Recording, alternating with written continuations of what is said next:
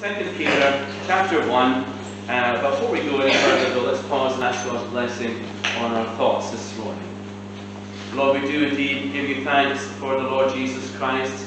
We thank you for his love for us, for his great sacrifice on our behalf. It's because of him that we are gathered here today. And we thank you for your word and for the many promises that we can find in its pages, or promises that remind us of your faithfulness to us in every circumstance we face in life. We praise you for it. Lord, we pray that as we look into you this morning, that we're mindful of your Holy Spirit, of his voice speaking to our hearts. Lord, that we'll be listening with that desire to be more like you in all that we do and say. For we ask it in Jesus' name. Amen. The scripture before us today contains a key passage on the doctrine of the inspiration. That's the doctrine that teaches us that the Bible is God's holy word. Look at verse 19 and following. Here Peter says, we have also a more sure word of prophecy, whereunto you do well that you take heed, as unto a light that shines in a dark place, until the day dawn and the day star arises in your hearts. Knowing this first, above all else, that no prophecy of the Scripture is of any private interpretation. For the prophecy came not in old time by the will of man. The holy men of God spoke as they were moved by the Holy Ghost. These verses assert several important truths for us. Firstly, that what we have here written down in the 66 books of the Bible is not a work of literature reflecting the opinions of this author or that. No, it clearly says that no part of Scripture is of any private interpretation, of any personal interpretation. No part of the Bible is a result of an author's imagination or creativity. The Bible is not the result of one person's conception of God. In fact, at least 40 different individuals, if not more, contributed to the writing of the Bible over a period of 1,500 years. That's important, because it means that the Bible is not the product of one man who lived at one moment in time in one single culture. In a sense, it's true to say that the Bible is the accumulation of wisdom that's the product of many individuals gathered together over a very long period of time from a variety of cultural backgrounds and experiences. But these verses go on to say more. They go on to say that everything written down and preserved in what we call the Holy Bible today was a result of divine inspiration. Holy men of God spoke as they were moved by the Holy Spirit of God. Moved, they were literally carried along, they were inspired, they were guided by the Holy Spirit. As the authors of the Bible sat down to write out, the Holy Spirit was there, guiding them as they wrote, ensuring that what was written down was exactly what God wanted us to know.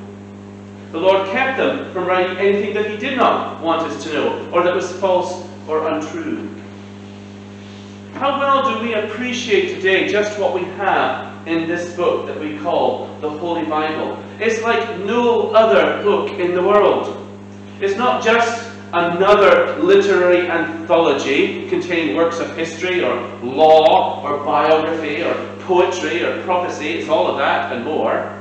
But it's also the divinely inspired Word of God. 2 Timothy chapter 3 verse 16 says much the same thing. For every Scripture is given by inspiration of God and is profitable to us for doctrine, for reproof, for correction, for instruction in righteousness. Down through the centuries, men and women have been willing to face persecution, torture, even martyrdom for the sake of this book. It wasn't so long ago that a large portion of humanity lived under communist dictatorships where the Bible was a forbidden book. Why is it always the Bible? Have you noticed that? It's always the Bible that gets forbidden. There are stories of Christians living in communist countries that shared individual pages of the Bible in secret, guarding over them with their lives, sharing them from one group house group to another. Stories of individuals who risk life and limb to smuggle Bibles in across the Iron Curtain. They didn't do it for money, they didn't do it for personal gain, but simply because they had a heart for God and His Word. And today, we hear stories of men and women living in Muslim countries, where Christians live in fear of retribution from others. Stories of people who sit down in the privacy of their home, writing out the Bible word for word as it's read out over the radio stations, the pirate radio stations. Such is their hunger to read and to know the Word of God for themselves. So what is it about the Bible that inspires such loyalty and commitment? In today's scientific world, isn't it past its use by date? Are those stories just the misguided fanaticism of some desperate people that lived far back in ancient time and didn't know any better? Or is the Bible a book for today just as much as when its words were first written down? Why should we still give our attention to the Bible and what it has to say to us? So many people in our world today have a low opinion of the Bible, to the point even of scorning it or scorning those who profess to believe in it. But in fact, the Bible, still the greatest book that mankind has in its possession. It's the most powerful book known in the history of the world, so powerful that every would-be dictator and tyrant lives in fear of it, and in fear of the people who live by it. In our text today, we have the testimony of just one of the many writers whom God used to put his word to paper, and his name is Peter, the Apostle Peter, one of the 12 disciples of Jesus. When Peter wrote this letter to the church, he was no longer a young man. He was looking back over the experiences of his lifetime, first as a disciple of Jesus many years before, and then following on from that as an apostle of the New Testament church. He knew his time left on earth was limited. He was getting older. And so he writes this second letter to strengthen believers in their faith and to warn them against those who would seek to pervert the truth of the Christian faith. I've often stated that when you study a passage in the Bible, you should look for things that are repeated phrases or repeated words. Well, in our text today, there's a word repeated 3 times. It's the word remembrance. First, we find it first in verse 12. Wherefore, Peter says, I will not be negligent to put you always in remembrance of these things, though you know them, and be established in the present truth. And then he says in verse 13, Yea, I think it meet, as long as I am in this tabernacle, speaking of his body, to stir you up by putting you in remembrance. And in verse 15, Moreover, I will endeavour that you may be able, after my decease, to have these things always in remembrance. So why the emphasis on remembering? Well, we get something of a clue in these verses as well. Look back to verse 13. There's a reason why Peter is concerned that they remember these things and not forget them. Because he says, I'm not going to be around for much longer. Yea, I think it meet, as long as I am in this tabernacle, to stir you up by putting you in remembrance, knowing that shortly I must put off this my tabernacle, even as our Lord Jesus Christ has showed me. He says, I think it meet, I think it's fitting, I think it's proper, as long as I'm in this tabernacle. That's an unusual phrase. We don't kind of think of ourselves that way much anymore. But by tabernacle or tent, he's referring to his body, his flesh. It's just a tent. The real him is on the inside. He knows his body will not last forever, but that doesn't matter to him, because he knows that his body is not the real person. The real Peter is his soul, that part of him inside his body that is his will, his conscience, his mind, his thoughts and memories, his emotions, his personality. That's the part of him that will live forever. And Peter here is very much thinking about the time of his death, that it's approaching. He says, knowing shortly I must put off This is my body. And like anyone getting on in their years, he spends a lot more of his time reminiscing, looking back, maybe remembering the days gone by, reflecting on the many experiences of his life. What kinds of things might have filled Peter's mind? Perhaps he remembered that first time he was introduced to Jesus, when his brother Andrew came running up to him with the amazing words, "We found the Messiah." John chapter 1, verse 41. And how Jesus had met him and given him a new name. Up to that point, his name was Simon, but it was Jesus that gave him the name Peter. Or maybe the time that Jesus was preaching to the multitudes on the shores of Galilee, while they were there mending their nets after a long night's fishing, and how Jesus had asked if he could use their boat, that he might preach to the crowds, so that everybody could hear him and nobody was in danger of getting pushed around, or how he shoved off a little ways from the shore and dropped anchor, and then listened as Jesus began to preach about the kingdom of God. And then once the preaching was over, how the Lord encouraged them to drop their nets down over the right side of the boat to gather in a great catch of fish. Or how about the time when they were there with Jesus, when some friends lured a paraplegic man down through the roof, and Jesus healed him? Or the time that Jesus took him and James and John into the room of a little girl who had just died, and how incredible as it was, he brought her back to life again. Or the time that Jesus brought Lazarus back from the dead, even though he'd already been buried and in the tomb for 4 days. As Peter looked back over the years, how he must have been blessed to recall so many wonderful, extraordinary things he'd been privileged to see. None of the things that Jesus taught.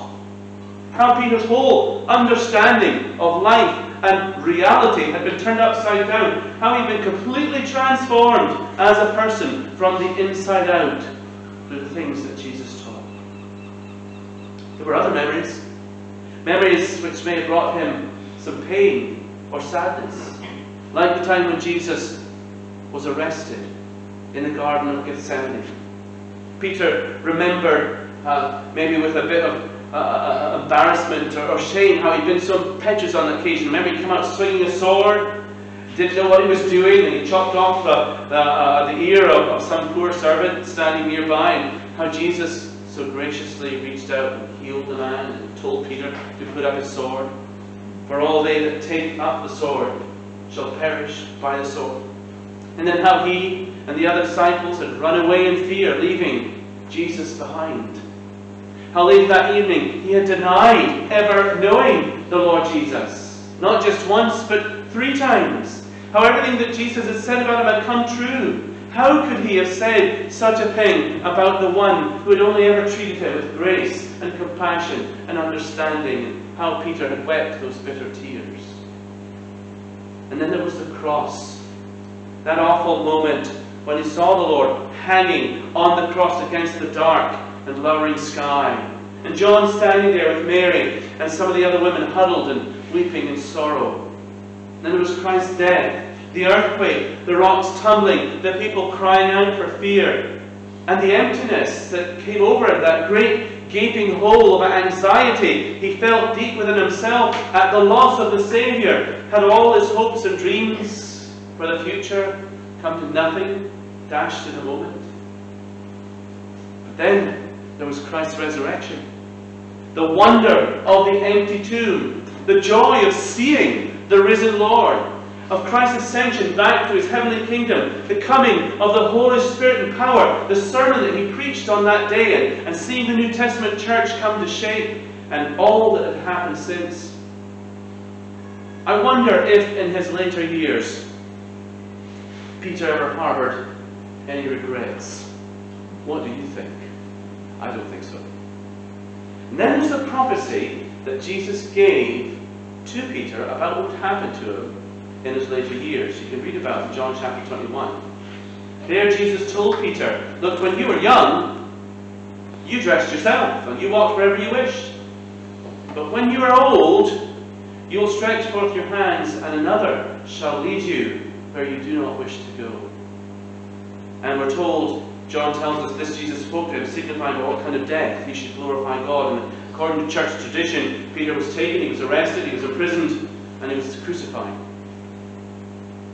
Peter says nothing about any of this in his letters, but it seems that Peter knew his time was limited, because he says in verse 15, moreover, he says, I endeavour that you might be able, after my death, after my decease, after I'm gone, that you will have these things always in your remembrance, that you won't forget the message of the gospel. Whatever his circumstances were when he wrote this letter, what was his mood? Do we find an old man beaten down by life and defeated in the face of death? There's another word repeated in our text. It's the word sure. Look at verse 10. He says, wherefore, the rather, brethren, give diligence to make your election, your calling and election sure. For if you do these things, you shall never fall. And then he says in verse 19, we have also a more sure word of prophecy, whereof you do well to take heed. That word sure literally means to be firm, to be steadfast, secure. It expresses the idea of being constant, immovable, unwavering. We come across this word in a couple of other places in the New Testament. 2 Timothy chapter 2 verse 19, there's this promise, nevertheless, the foundation of God stands sure, having the seal. The Lord knows those who are His. The truth that the Lord knows those who belong to Him by faith.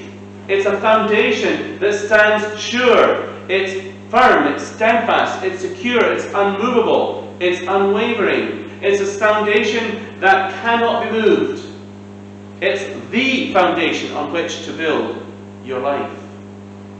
I wonder this morning, before we go any further, is there anyone here that's unsure of what foundation your life is built on? Are you resting on that foundation?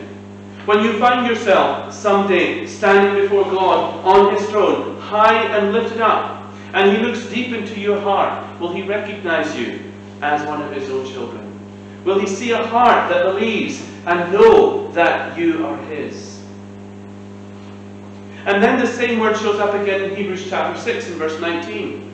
It says, our hope is in Jesus Christ, which hope we have as an anchor of the soul, both sure and steadfast. When you have Jesus, you have the one thing you need more than anything else. When Jesus is your hope, then you have a hope that is both sure and steadfast. A hope that will not give way. A hope that will not disappoint. When the day comes and heaven and earth shall tremble and pass away, your hope in Jesus Christ stands sure. It stands secure. Because Jesus will remain. He is the Alpha and Omega, the beginning and the end, the one in whom all our hopes are found. And here, back in our text this morning, Peter, he sounds anything but defeatist. In fact, just the opposite. He seems and sounds more convinced than ever of the truth, and he wants to reassure the believers who share the same faith. Look, what you've got stands sure. Give diligence. Make every effort. Put your time and effort into making sure that you are saved, that you belong to Jesus. That's what he says in verse 10. Wherefore, the rather, brethren, give diligence to make your calling and election sure. For if you do these things, you shall never fall. It's too important a matter to put off to another day. This is why he says in verse 12, I've gone such great lengths in this letter to put you always in remembrance of these things. My heart's desire is to see you established in the truth, no longer struggling with doubts and insecurities and fears. Someone may ask, is that kind of faith really possible? Is it possible to be sure about anything in life? Years ago, we'll not say how many, when I was a student attending the University of Alabama, I took a course on early British literature. And during one session, we were studying a work called The Dream of the Rood. I usually have to explain that word to a lot of people, but you Scots know what a rood is. It's an old-fashioned word for the cross. It was the Dream of the Cross. One of the oldest works in all of English literature. It's a poem about a dream that the author had of the cross of Christ. As my professor began explaining the meaning of the poem, she also explained in the course of the lecture the meaning of the cross, and she did a great job of it. In fact, she told the story of the cross with such clarity and with such passion that one of the students raised a hand in class and asked her if she believed it. This was her answer: "I wish I could." Now, I know I've told that story before, but it left an impression on me. I'd always heard stories of people who said things like that when they were faced with the truth, but I'd never heard it for myself until then. Sadly, I've heard it repeated many times by different people over the years. People are willing to put their faith in all sorts of things, to trust in all sorts of things in this world that will disappoint, that will fail them. But they struggle to trust in the one thing that has never failed: the Word of God. Shortly after I moved back to Eyemouth to take up my post here as pastor, we met an elderly lady, knew my parents. She'd been a teacher in the high school, but was now retired. But to make a long story short, she started coming to the services here, over in the other building. One day she told me why she started attending the services. She and her husband were next door neighbours to us years before when I grew up as a child. Her husband grew, amongst other things, prized chrysanthemums in his hothouse. When my mum and dad returned to Eyemouth in 1968, after visiting in the States, the town noticed that my parents were missing a child. My younger brother Kenneth had died in a tragic drowning accident. He was just 18 months old. The lady told me that shortly after their return, she went over to my parents' house with a gift of some of her husband's prized chrysanthemums. She asked them how they could keep going after enduring such a tragedy. And my parents told her it was because they knew their little boy was safe in heaven with the Heavenly Father. She said at that time I couldn't understand such faith. And then she turned to me years later and says, "When I heard you were back and preaching at the Baptist church, I had to know more. I want to have the same faith." Peter himself had been through some extraordinary circumstances, and yet even now, as he was facing the end of his life, his faith remained unshaken. He knew what he believed. In fact, if anything, it was stronger than ever. What was the source of Peter's conviction? Look at verse 16. He says, "We've not followed cunningly devised fables when we made known unto you the power and coming of our Lord Jesus Christ, but we were eyewitnesses of his majesty." He knew what he believed because he was there. He'd seen it with his own eyes. And he goes on to share one memory in particular which stood out to him above all others, an incident which he never forgot for the rest of his life. Look at verse 17. "For he received from God the Father honor and glory when there came such a voice to him from the excellent glory, saying, This is my beloved Son, in whom I am well pleased. And this voice which came from heaven we heard when we were with him in the Holy Mount." Do you know what he's talking about here? Peter's talking about the transfiguration of Jesus Christ. When Jesus was transfigured before their eyes, when for one brief, shining moment, the true glory of Jesus as the Son of God shone out in all its dazzling brilliance. So much so that Peter and the other disciples that were with him, they had to cover their eyes from the blinding light. And as they did so, they heard a voice, the voice of God speaking from heaven, saying, "This is my beloved Son, in whom I am well pleased." The Apostle John, in his letter, corroborates Peter's testimony. He says at the opening verses of 1 John chapter 1, "That which was from the beginning, which we've heard, which we've seen with our eyes, which we've looked upon, which we've touched with our hands, the life, this life was made manifest, and we've seen it, And we bear witness and proclaim to you that eternal life, which was with the Father, has appeared to us. But, says Peter, you don't just have to take my word for it. Because he says in verse 19, you have also a more sure word of prophecy, whereunto you do well to take heed. You have a witness even more certain, even more sure and steadfast, even more tried and tested and proven than my own eyewitness testimony. You've got the testimony before you of the written word of God. Verse 20, knowing this, that no prophecy of the Scripture is of any private interpretation. For the prophecy came, not in old time, by the will of man, but holy men of God spoke as they were moved by the Holy Ghost. Peter's saying, all those prophecies from ancient time, all the prophecies that were written down in the Old Testament, they all give testimony to the reality that Jesus is the Christ, the promised one, come from God. What is the testimony of the Bible itself? Psalm 68 verse 11. The Lord gave the word, and great was the company of those who published it. Think of all those who wrote the Old Testament scriptures. There's Moses, there's Samuel, David in the Psalms. There was Isaiah, Jeremiah, Daniel, Ezekiel, Zechariah, and many of the other prophets. All of them foretold, in one way or another, the coming of the Christ. Psalm 40, middle of Psalms, verses 7 and 8. Lo, I come. In the volume of the book it is written of me, I delight to do thy will, O Lord. Yea, thy law is written within my heart. Psalm 119 verse 89 reminds us that forever, O Lord, thy word is settled in heaven. It's unchanging. And when Jesus came, he too spoke of the unchanging, unalterable, eternal truths of God's word. He said in Matthew chapter 5, think not that I'm come to destroy the law. I'm not come to destroy the law and the prophets, but to fulfill. For verily I say unto you, till heaven and earth shall pass away, not one dot, not the least stroke of a pen on a page of Holy Scripture shall in any wise pass from the law, till all be fulfilled.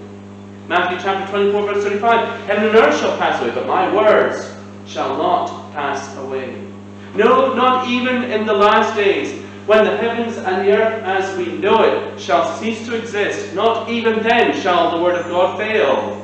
It shall abide forever, even as God himself abides ever. And as the word of God remains, so do all the promises of God's word. They remain till all shall be fulfilled.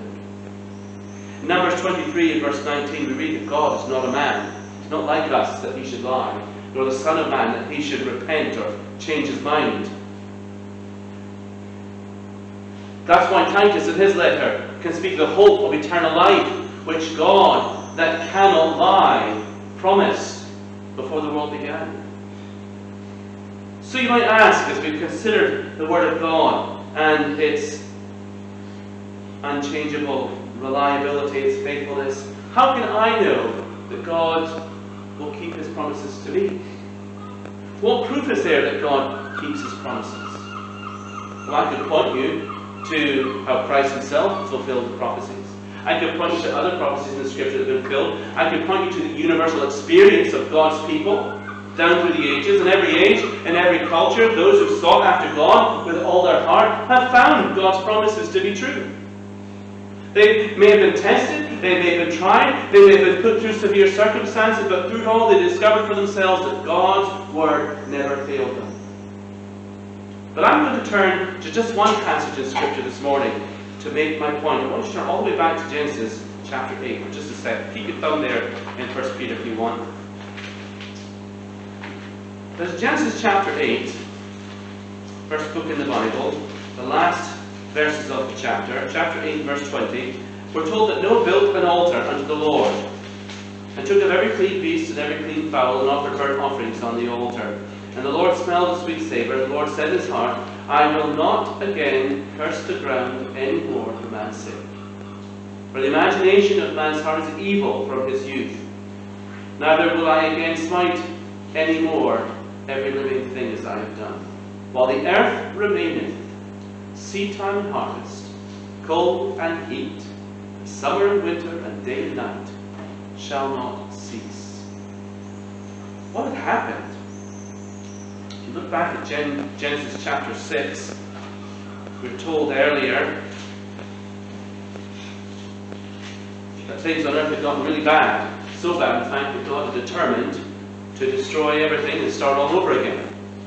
Look what he says in Genesis 6 verse 5. God saw that the wickedness of man was great in the earth, that every imagination of the thoughts of his heart was only evil continually. And it repented the Lord that he made man in the earth, and it grieved him at his heart. And the Lord said, I will destroy man whom I have created from the face of the earth, both man and beast and creeping thing in the fowls of the air, for it repenteth me that I have made him. But Noah found grace in the eyes of the Lord. That was the pronouncement. But it was another 120 years went by before the flood's waters came.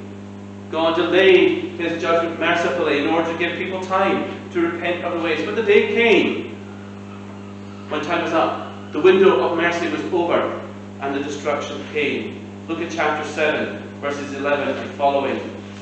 In the 600th year of Noah's life, in the second month, the 7th day of the month, the same day were all the fountains of the great deep broken up, and the windows of heaven were opened. And the rain was upon the earth 40 days and 40 nights. In the selfsame day entered Noah, and Shem, and Ham, and Japheth, and the sons of Noah, and Noah's wife, and the 3 wives of his sons with him, into the ark, where they were safe. It's popular today to debunk the story of the flood. But then you're going to have to explain to me why every ancient cultural tradition around the world contains a story about a flood. From the ancient peoples of the Middle East, the ancient Chinese, the ancient Japanese, the native peoples of North America, the ancient civilizations of Middle and South America, all across Africa, and indeed the Aboriginal traditions of Australia and the South Pacific, they all have a story of the flood. You're going to have to explain to me how some of the many different geological features and fossil beds that we find all around the world, for which scientists still don't have a satisfactory explanation. Something happened. The Bible tells us there was a great flood. But God ensured that life would survive. From among humanity there was Noah and his wife, his 3 sons and their wives.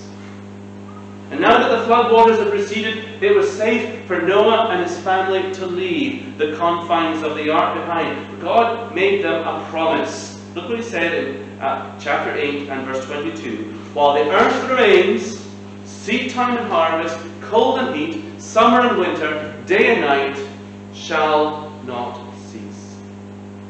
There's a lot of talk today about climate change, a lot of doom and gloom. Now, we should do what we can to protect our environment, this wonderful planet, this wonderful gift that God has given us. But this is an amazing promise. While the earth remains, as God sits on his throne, as long as the earth here, as we know it, remains, the annual cycle of seasons shall continue. Indeed, each day and each night are a constant memory to us, a reminder to us of the faithfulness of God. Kings and kingdoms, nations and empires will come and they will go, but through it all, nature endures. A constant testimony to the faithfulness of God. When something happens, even still today, people will say, well, cheer up. Tomorrow's another day. The sun will come up again. Yes, exactly. And that should remind you that God is still on his throne. I love the words in one of the hymns that we sing. We'll sing it in a minute. Great is thy faithfulness. Summer and winter and springtime and harvest. Sun, moon and stars in their courses above. Join with all nature in manifold witness to thy great faithfulness, mercy and love. It's exactly what I talked about in this passage. Do you doubt the promises of God? Then ask yourself this. Does the sun still shine? Just what are God's promises to us? The greatest promise in all of God's word is the promise of his salvation. Whosoever shall call upon the name of the Lord shall be saved. That's not repeated just once, but 3 times throughout the scriptures. Joel 2:32, Acts 2:21, and Romans 10:13. And there are many more promises, many more. Come unto me, all you that labor and are heavy laden, and I will give you rest. Take my yoke upon you and learn from me, for I am gentle and lowly of heart, and you'll find rest unto your souls. For God so loved the world, that he gave his only begotten Son, that whosoever believeth in him should not perish, but have everlasting life. I am the resurrection and the life. He that believeth on me, though he were dead, yet shall live. And whosoever lives and believes in me shall never die. Him that cometh to me, I will in no wise cast out. If anyone confess openly with their mouth that Jesus is Lord, and believes in their heart that God has raised him from the dead, you will be saved. For it is by believing in your heart that you're made right with God. It is by confessing the Lord Jesus that you are saved. I could go on. Many more promises of salvation freely offered in the Scriptures. And they're there for the taking. The question is this: have you taken up God on his word? Have you claimed the promise of salvation for yourself? Can you remember a time in your life when you prayed to God, confessed your sins, and asked him to come into your life to be your Saviour and Lord? This is the promise that opens up the door to all the other of God's promises. The promise of his presence. Lo, I am with you always, even to the end of the world. I will never leave you nor forsake you. The promises of his protection. When you go through the rivers, I will be with you. And through the floods, they will not overflow you. When you walk through the fire, you will not be burned. Yea, even though I walk through the valley of the shadow of death, I will fear no evil. For you are with me. Your rod and your staff, they comfort me. I will build my church, and the gates of hell will not prevail against it. There's a promise of his help. Fear not, for I am with you. Neither be thou dismayed, for I am thy God. I will help you. I will strengthen you. I will hold you with the right hand of my righteousness. If God be for us, who can be against us? No, in all these things we are more than conquerors through him that loved us. They're the promises of his provision. Don't fret, don't worry yourself over what you're going to eat or what you're going to drink or what you're going to wear, because your Heavenly Father knows you need these things. But seek first the kingdom of God and his righteousness, and all these things shall be added unto you. My God shall supply all your need according to his riches in glory by Christ Jesus. And then there are the many promises of his blessing.